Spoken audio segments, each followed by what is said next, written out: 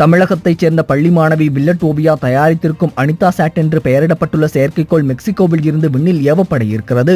திருச்சி மாவட்டம் திருவேம்பூரைச் சேர்ந்த பள்ளி மாணவி வில்லட் ஓவியா. இவர் கைலாசபுரம் பகுதியில் உள்ள தனியார் பள்ளியில் தன்னுடைய 12ஆம் வகுப்பை முடித்துள்ளார். மருத்துவக் கல்லூரியில் சேர்வதற்காக நீட் தேர்வை எழுதியுள்ள வில்லட் ஓவியாவிற்கு சிறுவயது முதலே அறிவியலின் மீது ஈடுபாடு அதிகமாக இருந்திருக்கிறது.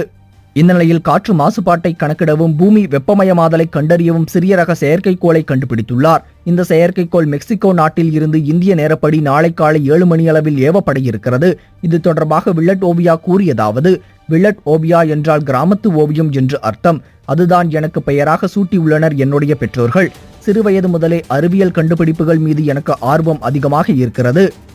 எனவே எங்கள் பள்ளியில் நடக்கும் அறிவியல் போட்டிகளிலும் வெளியில் நடக்கும் போட்டிகளிலும் கலந்து கொள்வேன். அவ்வாறாக அறிவியல் மீது கொண்ட நாட்டத்தால் நான் சிறிய ரக செயற்கைக்கோள் ஒன்றை வடிவமைத்தேன். இந்த செயற்கைக்கோளானது காற்று மாசுபடுதலை கண்டறியும் விதமாக வடிவமைக்கப்பட்டுள்ளது.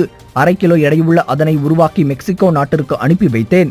மேலும் என்னை போல் மருத்துவர் கனவில் வாழ்ந்து அந்த கனவு நிறைவேறாமல் போனதால் கடந்த ஆண்டு நம்மை விட்டு பிரிந்த அரியலூர் மாணவி அனிதாவின் நினைவாக எனது கண்டுபிடிப்புக்கு அனிதா சேட்டிலைட் என்று பெயர் வைத்தேன் என்று கூறினார்.